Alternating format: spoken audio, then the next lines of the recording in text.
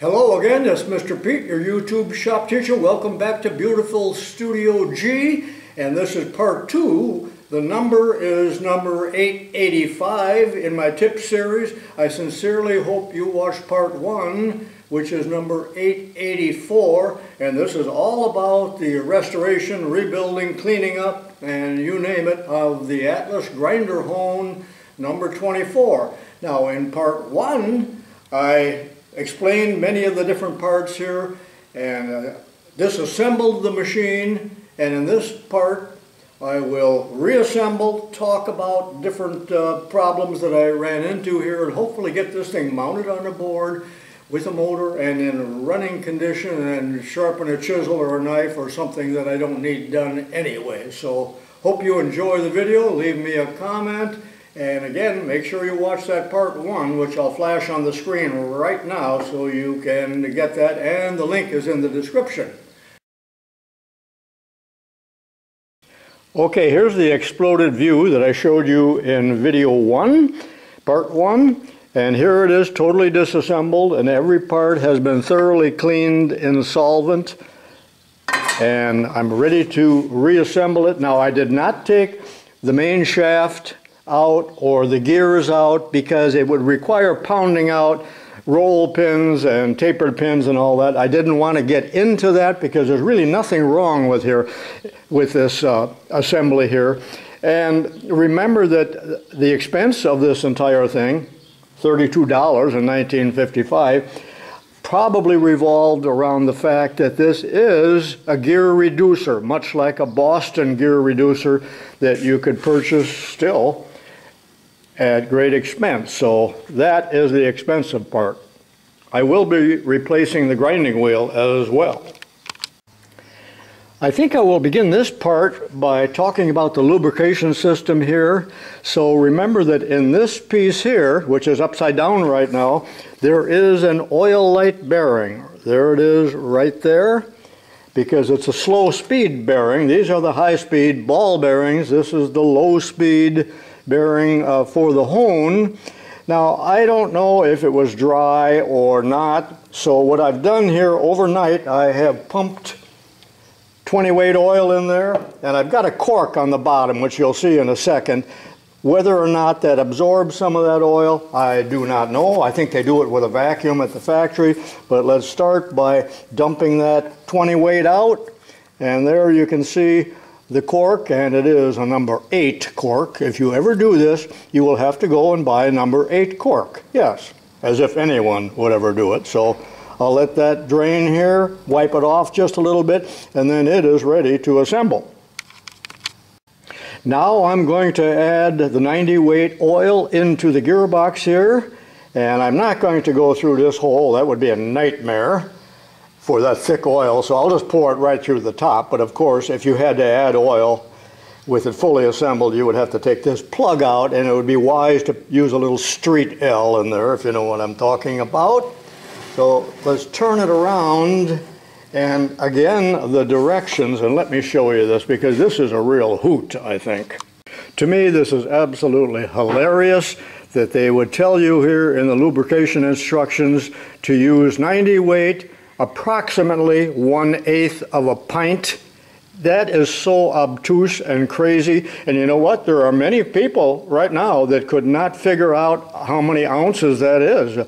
And I don't expect you to raise your hand, but sometimes we don't teach practical math like that, or it's the simplest of fractions. So really 1/8 of a pint is 2 ounces. Remember, a pint is 16 ounces. Fluid ounces, so enough on that. So I'm going to add that amount of oil roughly, not that critical at all. Why didn't they say 2 ounces or 3 ounces? I'm probably making too big a deal over this, because what the heck difference does it make, but I don't want to use the contaminated oil. So I'm going to again use 90 weight, and this is a 3-ounce Dixie cup, so I will fill it approximately 2/3 full. In some ways I like the smell of 90 weight, but in other ways it sickens me, and it's all about that big boat trip that I took, and I'll explain that if I ever do a video on our monumental boat trip down the Mississippi to Florida. So that's not what I want to talk about now, so I'll pour the oil right into here.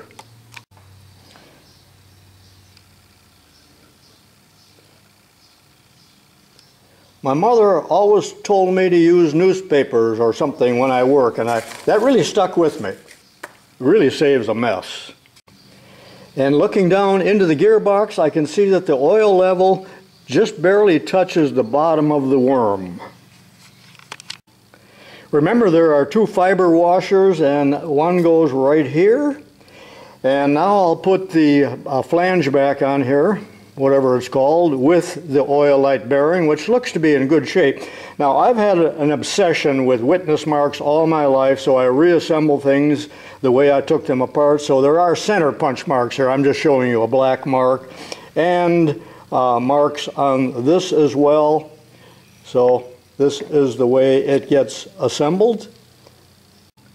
And by the way, there is no gasket, never was. I just looked at the parts list, and they don't expect oil to splash up and leak out of there at that low speed, I guess is what it's all about. So I'll put these in and tighten them down. Whoa.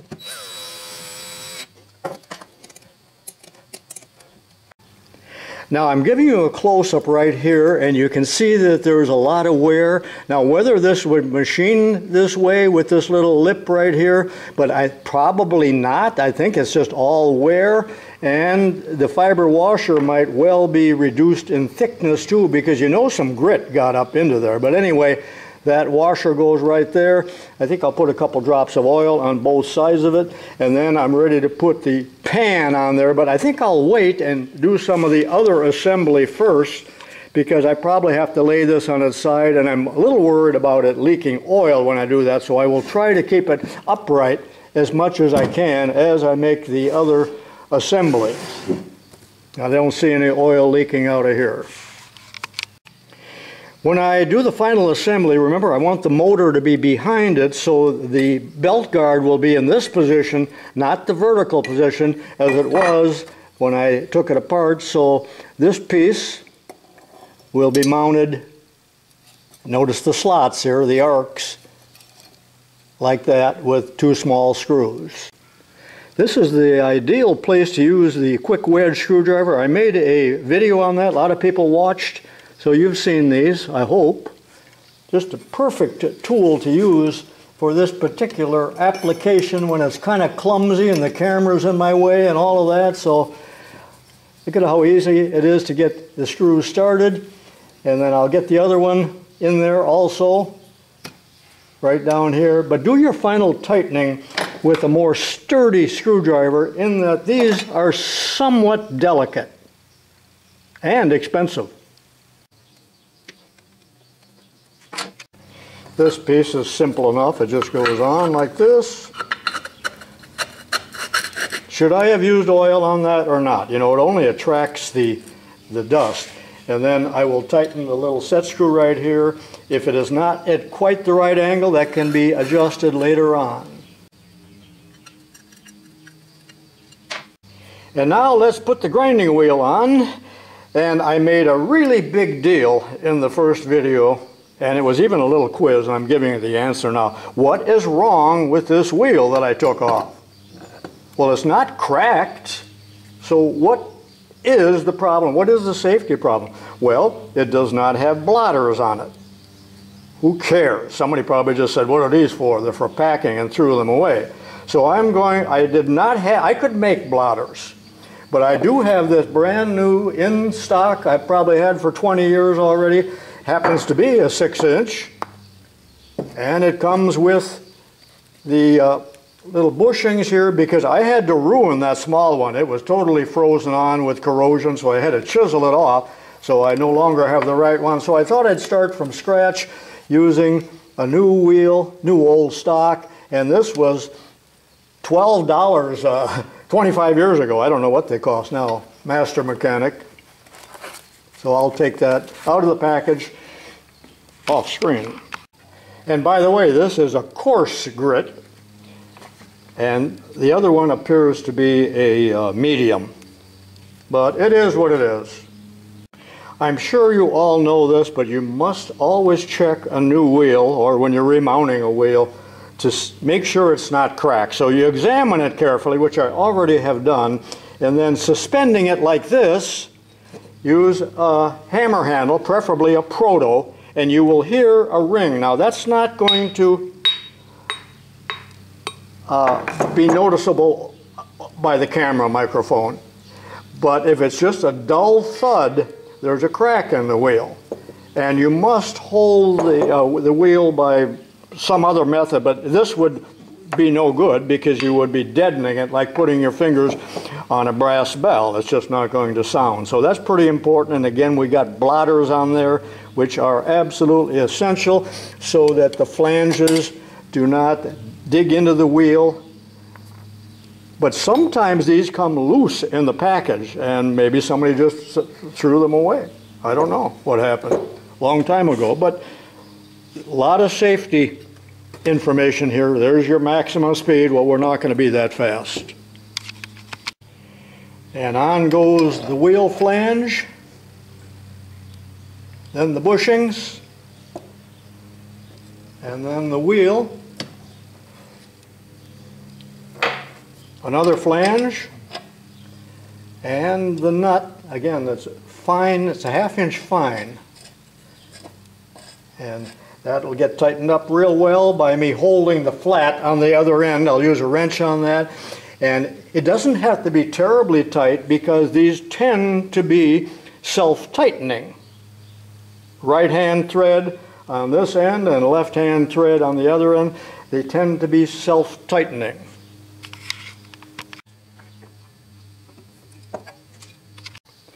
And now the wheel guard goes on, and never operate a grinder without a guard on the side. Sometimes they're removed for wire wheels and things like that. So, and there are 2 others that I will put in off camera. Well, I'm ready to put the tool rest on, and I'm not really crazy about this design, but I have no choice but to reuse it. This is Zamak. And notice this bolt here. Some of you are going to say, yeah, why don't you put in a new carriage bolt, because it's rusty on the bottom. This is not a carriage bolt. This is I'll tell you at the end. What is this bolt called? Similar to, no, I'll tell you now, let's not be foolish here. That's an elevator bolt, I believe is the correct name. Correct me if I'm wrong. Now, there was a hex nut on the bottom, but the drawing calls for a wing nut and a washer. There was no washer on it, so it'll go on like that with this. Boy, that's used. I gotta have a new one. And I'm using new wing nuts because I got a whole package that someone sent me. So those will go in there. And you know, I just got so much of this hardware, and I'm 80 years old. What am I saving it for? My old age? All right, I took the old thumb screws out of there, and they were very hard to get out. I was afraid I might break the Zamak, because what happens is, to this type of application, is that the end of the thread gets mushroomed a little as it presses up against whatever it is. They should have been a dog point, really. And the same thing is true right here. It's just all locked up. So that's why I put the new ones in, and I'm probably giving you too much detail. So let's take a look at how this rather strange tool rest works. This universal tool rest allows you to set it up against the side of the wheel, which for some people is verboten, or the periphery.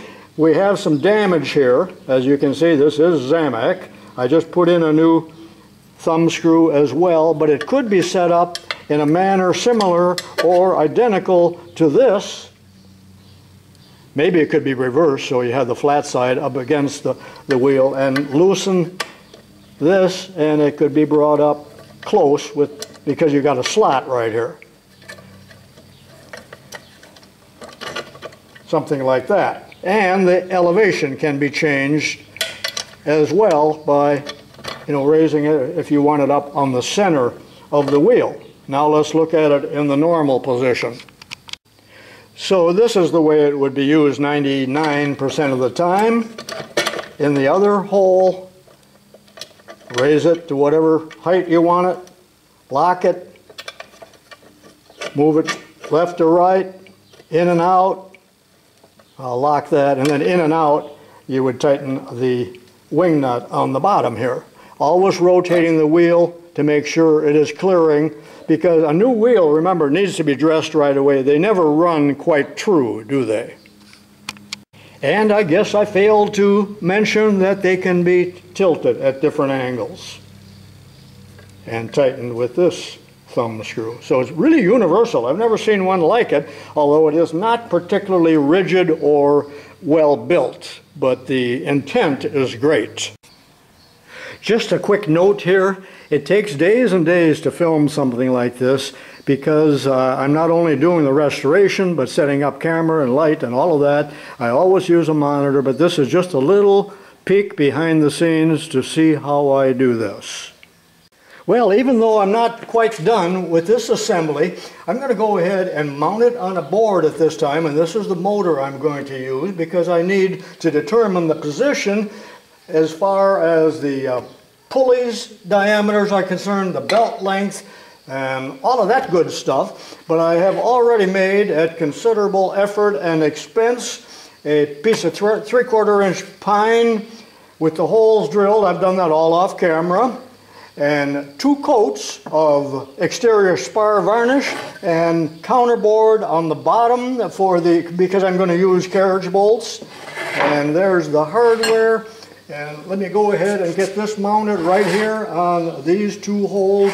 You don't need to see something like this. By the way, if you enjoy a video like this, let me know. Leave a comment, or is it too long or too detailed?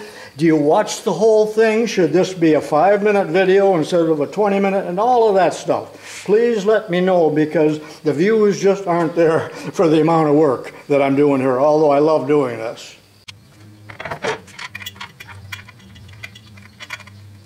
Guess what? I just got a visitor. It's 10:30 in the morning, and Henry brought over some nickel nips, one of our favorites. And he's actually going to share it with me. You know, he can be pretty stingy with these treats, but Oh boy. I can't get it. I need to get blue. Pure sugar. Thank you, Henry. Say hi to the camera. Hi. Well, time to get back to work. Henry slaked my thirst. Obviously, I did some alignment here off camera the other day, so there are the 4 bolts, and we'll put the little Dayton 1/3 horse on there, 1725, like that. And of course I've got washers and nuts, and then the final belt tension will be done in this manner. And I've already slipped the pulley on here. I do not know the alignment yet that is to come, as well as this one. And I already readjusted this bracket right here, which I had straight horizontal, but we got a little bit of difference in height here between the center of the 2 shafts. So I'm trying to get, it's probably not that critical. And another thing is, I got a brand new belt here. The old belt is hardened and stiff and has a memory, so we will never get it supple again. You know what, I just said a 1/4 horse or 1/3. It is actually a 1/2, and at 1725 it is reversible, but in this configuration the direction will be correct. The direction of rotation of the grinder is what I mean. So let's get the belt on there. I've got all of the hardware on there, but only finger tight. I'm sure you all know this, but it is important that the 2 shafts, this shaft and this shaft, are parallel to one another to prevent binding. And we're not going to use a dial indicator or anything like that, but we just eyeball it, and I think I got it pretty good. And I did in fact use a 2x4 here to create the tension, because this new belt is pretty stiff. I wish I had one of those that's notched. Also, I am in the process here of moving the two pulleys in and out so I have alignment this way. And I got a little more to do yet, but this pulley has to be far enough in such that the belt guard will fit over it and not rub or any interference. So there's several factors here. We won't go into that anymore, but you've probably all done that back when you were in your prime as well. For you wannabe YouTube creators, here's a little bit of irrelevant nonsense. You know, look at the shadows here. You really can't see anything, but as I add just a little bit of light, now granted it makes this so bright that it's disconcerting, but at least we can kind of see what's going on in here. Probably doesn't matter, but now I'm ready to put the guard on. I got the screws started. There are 4 of them, and that just slips on. I'll tighten those up, and notice that there seems to be plenty of clearance right here. I lost my light. And here, so that we don't have rubber dust flying through the air. Some people might find this interesting, but I've already tightened these top 2 screws, but I really can't get in on the bottom one, so I'm going to use this little ratchet type screwdriver. Notice that it says it's Yankee, North Brothers, and this North Brothers was eventually bought out by Stanley, so if you have newer ones, it'll say Stanley on them. Notice that it's got a little starter screwdriver on this end and 2 different sizes, and it's a ratchet on and off. How ingenious is that for back in the 30s? So I will use that to tighten this. It's kind of awkward, I won't show that. And to all of the safety Nazis watching, I know what you're going to say. We need a guard over this. And you are right, but it's not going to get it because, and let's face it, I will never actually use this, now will I? And then the other thing, there is no face shield here. The glass shield that you normally use. However, in the directions, which I have shown you in part 1, they made a big deal about wearing safety glasses and eye shields and all that, but why in 1950 they didn't worry too much about things like that. But these are 2 safety problems, and then also there is no switch, so for demonstration purposes I will just be plugging it in, and a switch should be mounted here someplace obviously, but again it's not going to get that. Wow, this video is long. Anyone actually watching? Okay, I need to put the pan on here again, that fiber washer. It seems so thin. I wonder if it's lost some of its, and I'm going to put a couple drops of oil on there for what it's worth. And then, I call this the pan. I don't know what it's really called. It's all cleaned up nice. It is die cast. And on it goes, like that. And the big old square nut, which serves 2 purposes. It fastens the pan onto the shaft, and it is the drive, as I told you before, to the hone, which has a square hole in it. Seems crude, doesn't it, but quite effective. So I don't think that needs to be very tight, but I might, no, that's good enough. Now let's talk about this. Well, I just heard a spite mower start. Did you hear it? Okay, in the original directions on honing, notice that the stone has 2 sides. One side, coarse at 120 and the other finer at 320. And the oil stone can be instantly reversed by lifting it off of the drive shaft. And look what it says here now. I'm not going to do this, at least not now, but I need to do it. The oil stone should be soaked overnight in a mixture of half kerosene and half number 10 oil. Doing this prevents small blah blah. You can read that. But it also needs to be cleaned. This thing is absolutely filthy, and I need to soak it in thinner overnight. I should have done that, but for demonstration purposes that will be done sometime in the future off camera. All right, let's install the teleprompter. And you know, there's a little interference here with this, but anyway, it goes into the hole right down here, and then the teleprompter itself fits on in a manner similar, if not identical to this, and you can change the angle of which you wish to read the text. But mine's old-fashioned, you have to write on it, it's not electronic. And then, of course, the filthy stone. which really appears to be loaded. Now we're ready to run. Well, here's my switch for now. At the high school, I always talked about safety, and I told the kids when you change wheels, if possible, turn it on remotely, but if you have to be near it, turn your back to the grinding wheel and let it run a minute before you get anywhere near it. So let's plug it in, and I'm turning my back to it right now. You can't tell, but I am. And the wheel didn't explode, and you know, it's running pretty nice, isn't it? That would take your finger off in a moment. My dad had a friend missing a finger. As I told you earlier, I have no interest whatsoever in using this grinding wheel. I'm only interested in the hone.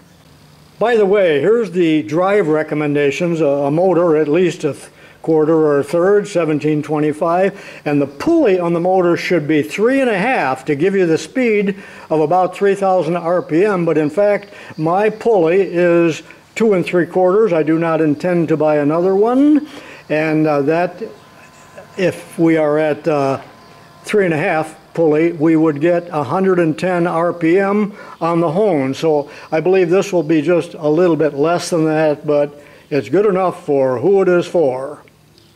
And never exceed the speed right there, and it told us that also on the grinding wheel, didn't it? Since this is an oil stone, I'm going to put oil on it. Does that seem appropriate? And just to give you an idea, I'm not really going to sharpen this chisel. Matter of fact, that chisel is so bad that it really needs to be ground first. It's got a big old notch in there. I don't care. But let me plug this in now.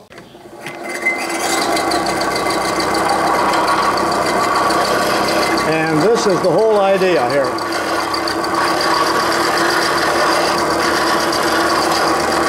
Similarly, can you hear me? We could take this little plane iron, which sure does need it. I would have to set the angle on this, which I'm not going to do, but that is the idea. Always moving it back and forth.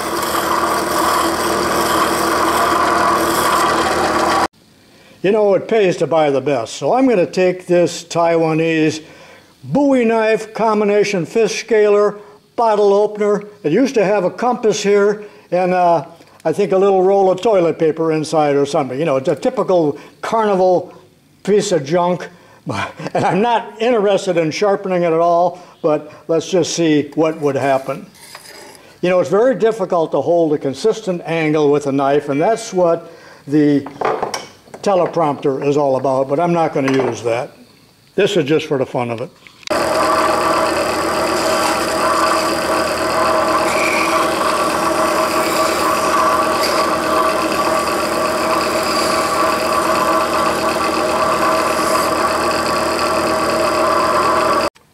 And of course, if I had the correct size adapter, this is 5/8, this is half, that would go on there, and I could put a wire brush on there or a buffing wheel or any other accessory that you might think of, but I'm not too big on this type of thing. They never run true. If you've ever used one, they just wobble like an old wagon wheel.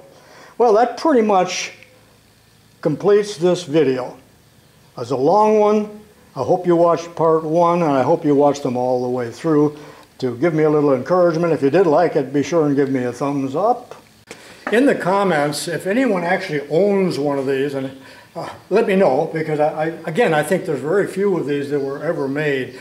And you know, I put out a lot of videos lately, please watch them, but it's getting harder and harder because I have to look through cataracts, dirty, worn out glasses that are no longer in prescription, and the Optivisor, so it's getting harder and harder.